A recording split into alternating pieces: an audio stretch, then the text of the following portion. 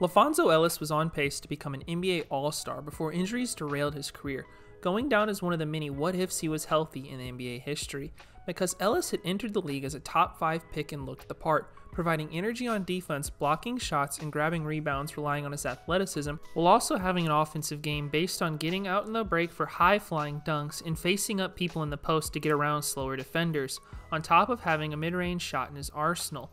And when LaPhonso Ellis was clicking, he had helped the Nuggets become the first team in NBA history to defeat a 1 seed as an 8 seed, being the leading scorer for the Nuggets over that playoff run. Then knee injury struck, but he would initially bounce back to become a 20-point-per-game scorer, leading the Nuggets after developing a 3-ball, before rupturing an Achilles, never seeming to reach his all-star potential afterwards, bouncing around to end his career as he was dealing with a sport hernia as well, joining the unfortunate group of what-ifs in NBA history. This is a look back on LaPhonso Ellis' career. LaPhonso Ellis was born and raised in East St. Louis, Illinois, where he picked up the game of basketball and excelled, attending East St. Louis Lincoln High School, and while at ESL Lincoln, he would dominate the competition. Ellis would help lead the school to 2 Illinois Class 2A state championships, becoming heavily recruited, being a McDonald's All-American and Parade All-American, with Ellis ultimately deciding to attend Notre Dame to play for legendary head coach Digger Phelps. LaPhonso Ellis was joining a Notre Dame team that was regularly making the NCAA tournament, and despite being a freshman on a talented team, he would become a starter, earning the role as he was defensively ready. LaPhonso Ellis went on to be Notre Dame's second leading scorer as well at 13.5 points, while leading the team in rebounds and blocks at 9.4 rebounds and 2 blocks per game. Ellis' solid freshman year helped Notre Dame clinch another NCAA tournament appearance as a 9 seed after going 21-9. Round 1, LaPhonso Ellis carried the Fighting Irish to a lopsided victory, leading the way with 19 points, 3 blocks, and 18 rebounds. Round 2 brought the 1-seeded Georgetown Hoyas, who were a deep and talented team with Alonzo Mourning, Charles Smith, and Dikembe Mutombo. However, Notre Dame would jump out on them being ahead at half thanks to Ellis, before Charles Smith and Georgetown kicked it into another gear in the second half, winning the game despite Ellis' best efforts with 18 points and 10 rebounds. LaPhonso Ellis, entering his sophomore year, continued to develop, taking on a larger role to average 14 points, 1.7 blocks, and 12.6 rebounds, guiding Notre Dame to a 16-13 season after playing tougher competition this year, making the NCAA tournament as a 10 seed, in large parts due to upsetting 4th-ranked Syracuse and 3rd-ranked Missouri at the end of the year. Yet the Fighting Irish would not last very long in the dance, getting sent home round 1 by Bryant Stith, John Crotty, and Virginia, as they managed to hold Ellis to 9 points, 10 rebounds, and 3 blocks. LaPhonso Ellis, his junior year, kept stepping up his game, averaging 16.4 points, 1.6 blocks, and 10.5 rebounds, but unfortunately he only went for 15 games, battling injury. And with Ellis missing significant time, Notre Dame struggled, going 12-20, missing the NCAA tournament. After the tough year, Digger Phelps decided to retire from coaching, with Notre Dame bringing in a new head coach in John McLeod. Fortunately for McLeod, Ellis returned for his senior year and was fully healthy. LaPhonso Ellis went on to average 17.7 points, 2.6 blocks, and 11.7 rebounds, while shooting 63.5% from the field, helping Notre Dame go 18-15, yet just missed out on the tournament even though Notre Dame had beaten 5 top 25 teams this year. Notre Dame would partake in the NIT as a result, and they would look strong behind Ellis, who would take them all the way to the championship game before falling in overtime to Bryant Stith and Virginia, ending Ellis' time at Notre Dame, with LaPhonso Ellis leaving as one of its better players in program history, especially on the defensive side of the ball, being Notre Dame's all-time leader in block shots at 200. Entering the NBA draft, Ellis was highly sought after as a prospect after putting together a strong 4 years at Notre Dame, showcasing his athleticism and speed for his size, making him a good defender, while expanding his offensive game, becoming an efficient shooter who could score inside and stretch the floor at the power forward position into the mid-range. In the 1992 NBA draft, with the 5th overall pick, LaPhonso Ellis was selected by the Denver Nuggets. Ellis was joining a middle-of-the-line Nuggets team that was young and forming behind Dikembe Mutombo, Mahmoud Abdul-Rauf, Reggie Williams, fellow draft pick and Bryant Stith, and Robert Pack. Ellis was brought into the perfect situation to earn playing time right away, becoming the Nuggets' starting power forward, going on to average 14.7 points, 9.1 rebounds, and 1.4 blocks, picking up all rookie first-team honors for his efforts, as the Nuggets were steadily improving, going 36-46 but missed the playoffs. The following season, LaPhonso Ellis continued to build off his strong rookie year, averaging 15.4 points and 8.6 rebounds, with the Nuggets being on the up and up as well, as Stith was fully healthy this season, and the team had a well-balanced offensive attack while being anchored on defense by Mutombo, helping the Nuggets go 42-40, barely making it into the playoffs, the 8th seed.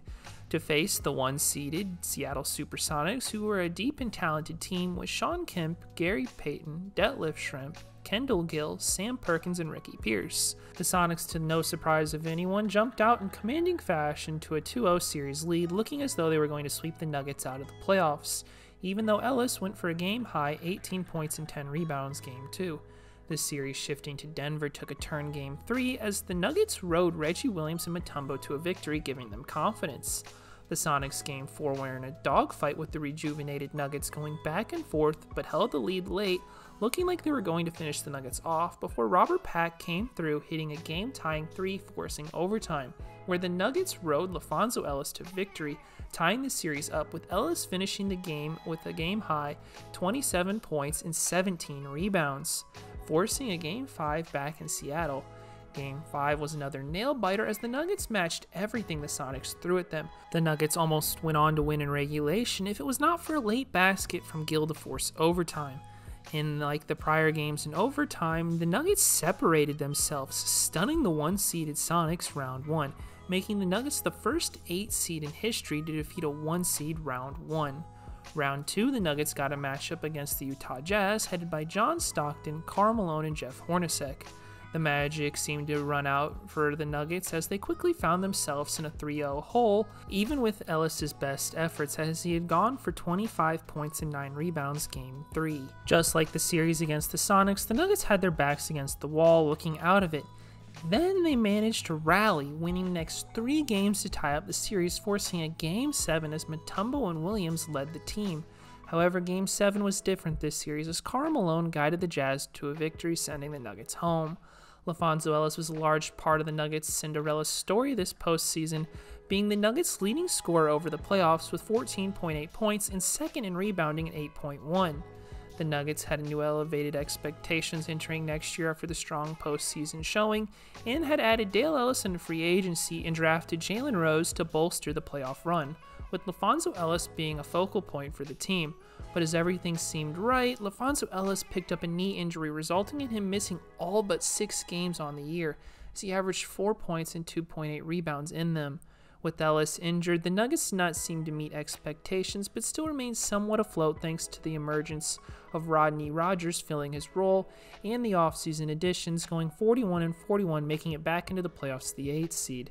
This year there wouldn't be any upset, as David Robinson and the Spurs swept them out of the playoffs 3-0, with the Nuggets seeming to miss Ellis' presence. After the disappointing year, the Nuggets made some moves in the offseason to improve the team, trading away Rodney Rogers and a pick for Antonio McDyess as LaPhonso Ellis was due to return, and had sent away backup point guard Robert Pack in a separate deal to free up Dale Ellis more. The Nuggets had high hopes again before it would all come crumbling down again. First of which, LaPhonso Ellis' knee was still causing problems for him, being able to only suit up for 45 games, not quite looking at his prior form, averaging 10.5 points and 7.2 rebounds when healthy. The other reason for the Nuggets falling flat was Mahmoud Abdul-Rauf was missing time after his controversy of not standing for the national anthem. With Ellis and Abdul-Rauf missing time, about half the season each, the Nuggets were no longer a playoff contender, going 35-47, missing the playoffs. Seeing the writing on the wall in the offseason, the Nuggets would lose its franchise player in Dikembe Mutombo after not meeting his contract demands, and the team seeming to be moving in the wrong direction. Things do not stop there as the Nuggets parted ways with its now controversial guard Mahmoud Abdul-Rauf, trading him away. Needing a new point guard after, the Nuggets would trade away Jalen Rose and Reggie Williams to the Pacers for Mark Jackson. LaPhonso Ellis was coming back from injury to rejoin a completely new Nuggets team, but he was coming back stronger than ever, adding a 3-point shot to his game after losing some explosiveness. To see Ellis become the leading scorer for the Nuggets, averaging 21.9 points per game and 7 rebounds.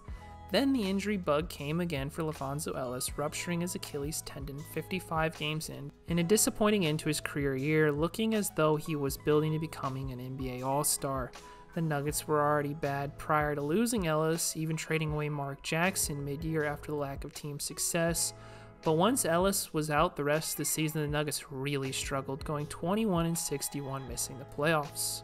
In the offseason, the Nuggets knew they were not going to be competing, so they traded away the aging Dale Ellis and would trade away Antonio McDyess after not being able to reach a contract extension, fearing they'd lose him in free agency. LaPhonso Ellis was returning from injury, this time to a whole new Nuggets team again that did not look like it had a shot at competing. Ellis again was the Nuggets' best player, but that was not saying much as the roster was poor and it was clear the injuries were taking their toll, as LaPhonso Ellis went on to average 14.3 points and 7.2 rebounds for a Nuggets team that would be abysmal, going 11-71, missing the playoffs. In the offseason, LaPhonso Ellis is a free agent and would decide to sign a 2-year deal with the Atlanta Hawks to get a fresh start and be a part of some winning basketball.